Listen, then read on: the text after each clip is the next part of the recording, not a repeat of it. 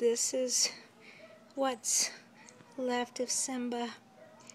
Shaggy Ann just pulled out most of the stuffing from her from her body. Shaggy Ann, no more Simba.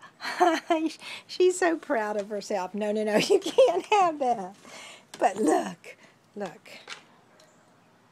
No feet, no ears, no face, and hardly any stuffing, which Shaggy is continuing to rip up the stuffing. No worries, she's not going to eat it.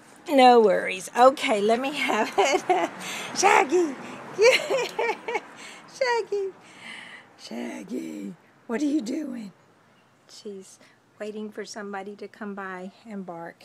And she did eat supper. She ate a big supper tonight, so she got her energy back. She must have just not been feeling... okay, enough of that. Enough. You cannot have that anymore. I promise she's going to get a haircut here really soon.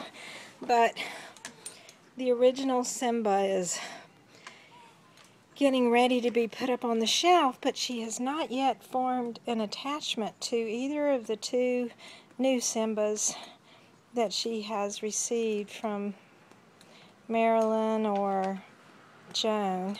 So far, I think one of them has lost something, maybe the tip of their tail, but pretty much I think she's just wanting to finish off Simba. She's gotten her energy back since she had her supper.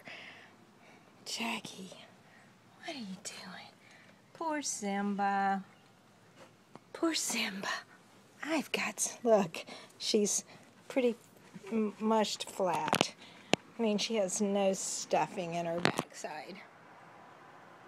And Shaggy Ann is, look, that's it. All right, Shaggy. All right. Say goodbye to the stuffing. Say goodbye to the stuffing. I should get it. I should get it. Okay. Okay.